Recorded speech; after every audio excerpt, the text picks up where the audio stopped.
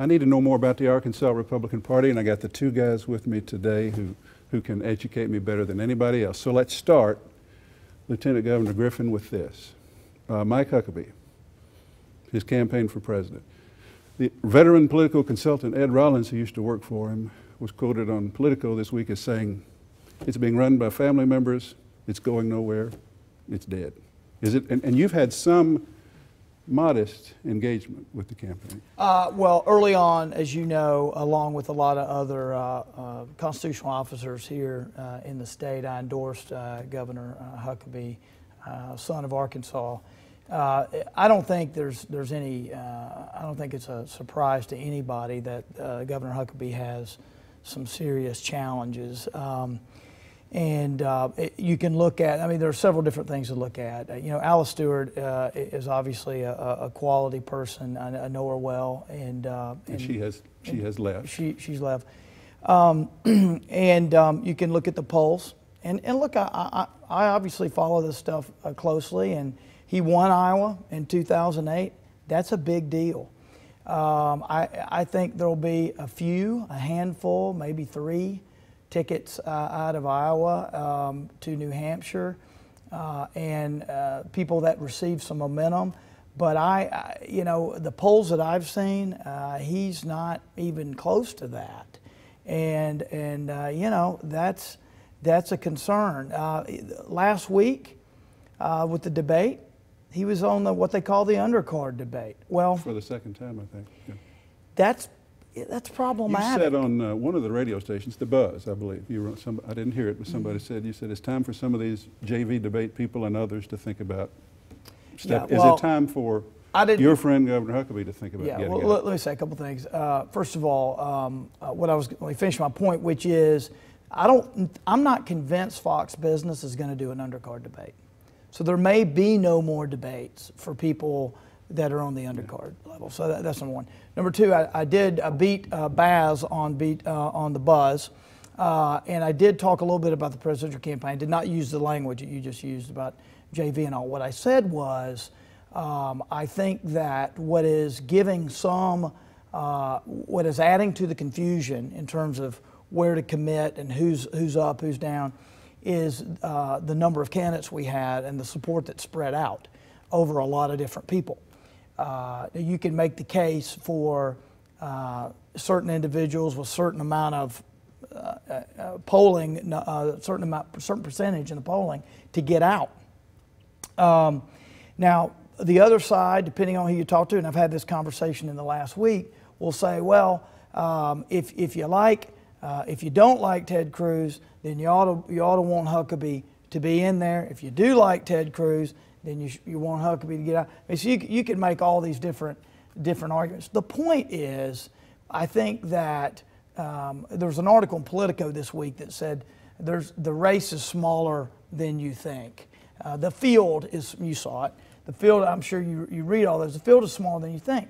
There's really only about 4 max that are vying for those top spots.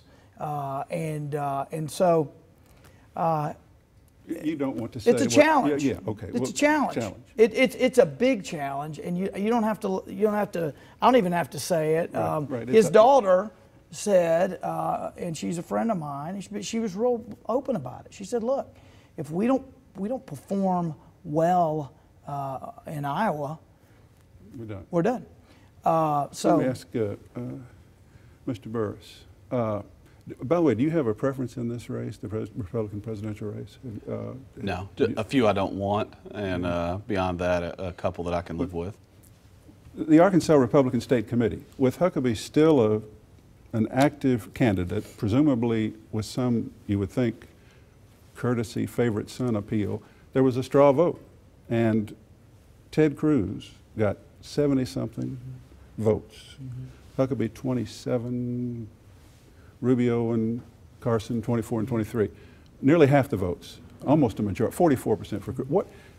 What does that tell you, and what is the deal with Cruz? Why do Arkansas Republicans seem to like Cruz so much? I don't know that Republicans do. I mean, Curtis Coleman would have probably won a straw poll in that room, so I don't know that it Over tells John you. Bozeman? Maybe. Well,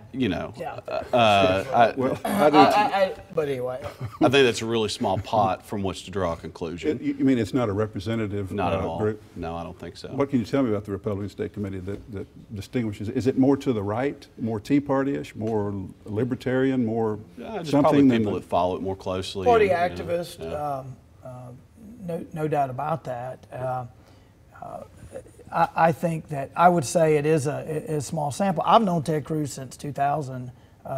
He was on the Bush campaign when I was, I think he's got a lot of popularity in the South. I'm not saying he's going to win all those seats, but I don't think that's unique. I don't think his popularity here is unique to Arkansas. But whether Huckabee's in it or not, who wins the Arkansas Republican primary? Yeah, I mean, John?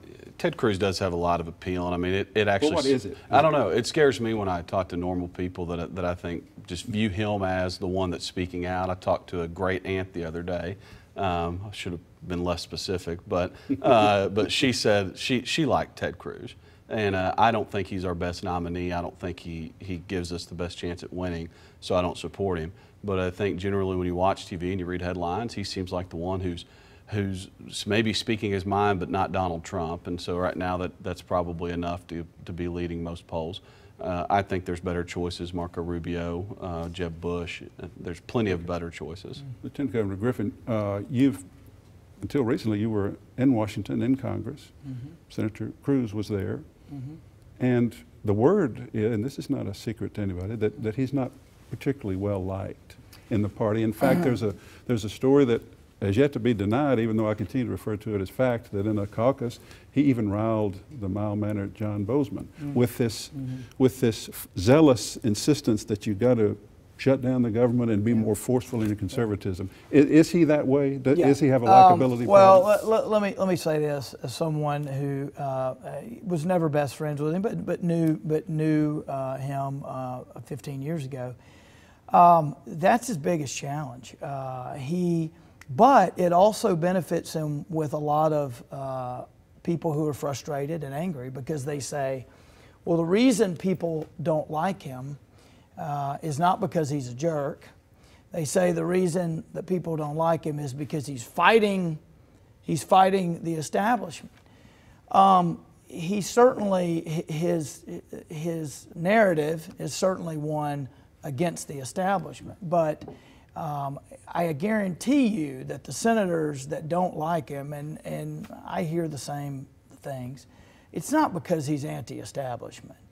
It's because ultimately, not just politics, life is about relationships.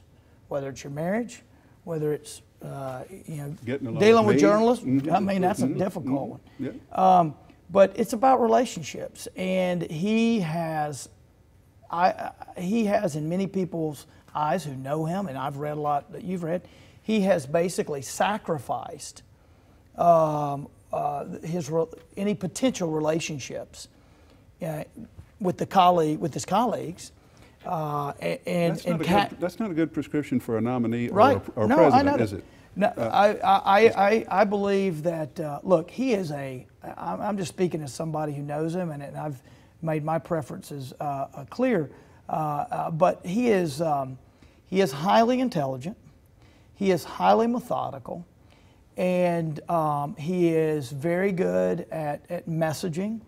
What I think he is reaping politically a lot of the benefits of basically standing up during some of the fights that we were having in legitimate policy debates, legitimate policy fights, but basically standing up and saying, I'm the only one up here that's standing up for you, which is nonsense. Right. Do you agree with Burris that he's one that you wouldn't like to see him as the nominee? I mean, you seem to be saying. I've already made my preferences. You mean Huckabee? Yeah, I endorse Huckabee. So clearly, you just essentially said he's. Well, toast. if Governor Huckabee is out, well, I like Rubio. We'll come back to Rubio. If Governor Huckabee is out of the race, I like Rubio. Look, I think that Rubio he is a solid conservative. He is articulate, and you know, I think he shows incredible maturity and a grasp of the issues on stage. Just when I think, man, that guy looks young, he opens his mouth and I go, wow. And let me tell you something, John, and you know this. There's a reason why Hillary Clinton's folks are most scared of Marco Rubio. You know, Governor Huckabee still is going to do what he can, but in Iowa, and we'll see what happens there. Okay. But if he was not in the race, I think Rubio's probably. Yeah. Can I make one more point on Cruz? I would just say all the points on Cruz. Well, I think to me this is what sums it up. So if you to all the conservatives who think that he's a hero for the way that he acts, you know, I'd say compare him to someone like Tom Cotton. If you Google Tom Cotton, you can't find literally a single quote where he has attacked or really, and certainly personally attacked Republicans of any kind, whether it's leadership in Washington or politicians here in Arkansas who maybe he has conflicts with. He's arrived where he is by attacking the people on a policy level who are actually the ones Republicans are supposed to be fighting. Cruz has done the exact opposite. And anyone who would say Tom is not a conservative hero to a lot of people, I think people know that. And I think comparing those two, before we move this subject, just if you will, and just if you don't want to do it, don't do it.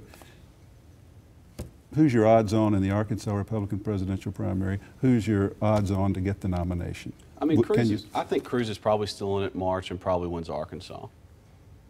But not the nomination. You think Rubio will emerge? I think so.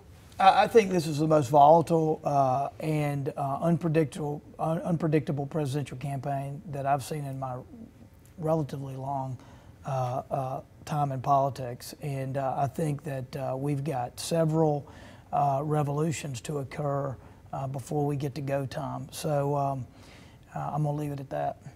Revolutions? You mean there's a lot of... Revolutions means turning over. I'm saying that what you're seeing now may not be what you see when we get to March. There's a lot of time. All right. Let's switch gears to state politics, state Republican politics, and I'll start with you, John, because you were state representatives and then you weren't, and you lost a Senate bid, and one you didn't want me to mention that in this context, but I need to explain. One reason I suspect, other than the fact that I wrote nice things about you, is that you had voted for the private option, and right-wing groups in the state who opposed the private option targeted you for defeat.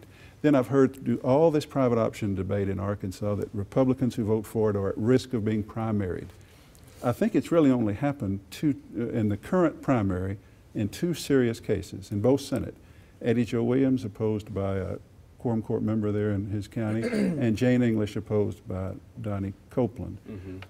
Is there a real problem for those candidates, and is this a legitimate political dynamic in intra-party Republican politics? Yeah, I mean, absolutely. I think Senator English and Senator Williams are both going to have real races on their hands. You think they're potentially in trouble? I think any time a group, Conduit for Action, that most are familiar with, who follow politics, is willing to spend hundreds of thousands of dollars to attack them in ways that I would consider untrue, then I think I think they're in danger. But I think Conduit for Commerce or Action or whichever one, or both, mm-hmm. You think they're willing to spend that kind of money in those two jurisdictions? I do. Joe Maynard and Brenda Vassar-Taylor, the heads of that, have all but said so, and the money basically comes from those two places.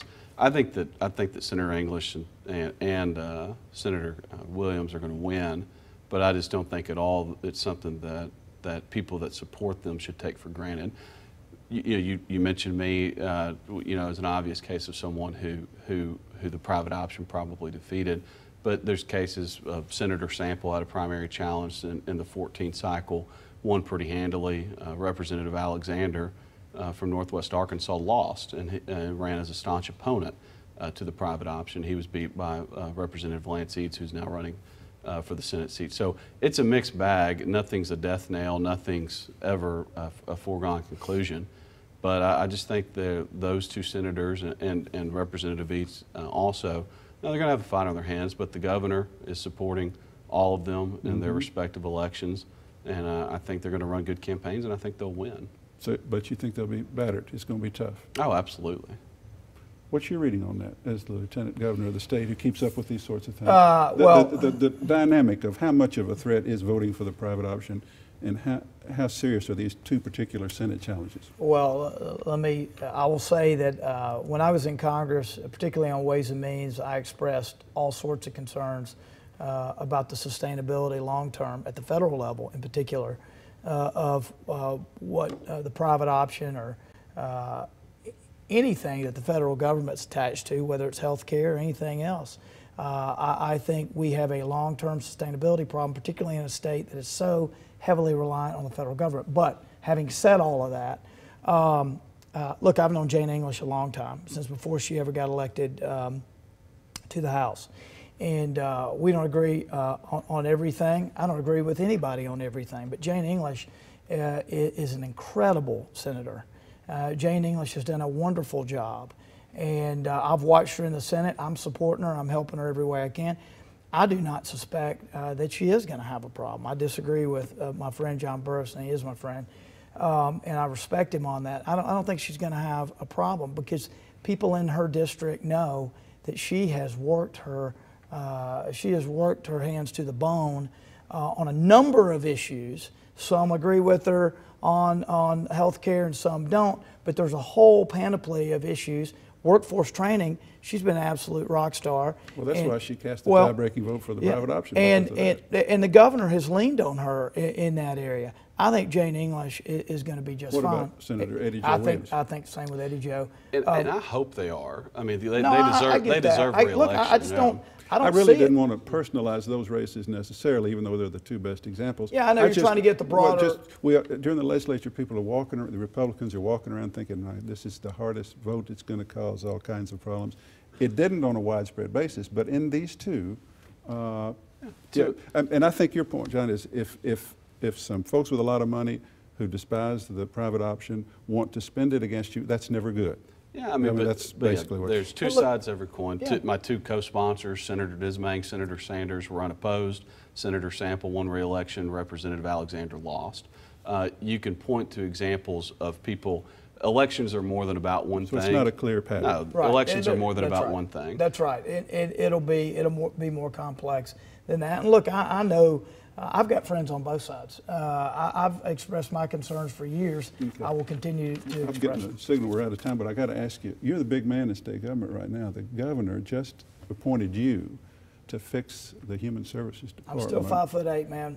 My kids think I'm short. But I think your job, and correct me if I'm wrong, take a look until March 1, before we get a new Human Services Director, at how it's organized. And are some of these offices and divisions overlapping? Is that your job? Take a look at the organizational structure and meet with whoever I think I need to meet with and get some ideas in my mind, sit down with the governor one-on-one and let him know what I think. That's what I'm going to do. Well, good luck with that. Thank you. Human Services has, they're a critical agency. Frustrated a lot of people who try to get a handle on it. But let's be fair. There's a lot of frustration there, a lot of the problems that people have with state government there, yes.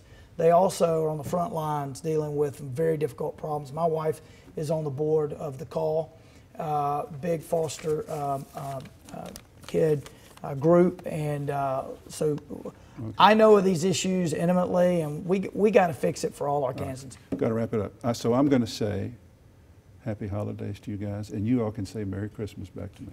Okay. I'm going to say God bless you. All right. Keep the Christ in Christmas. That's what it's all about. Merry Christmas to you, my friend. Merry Good Christmas. to be with you guys. Thanks.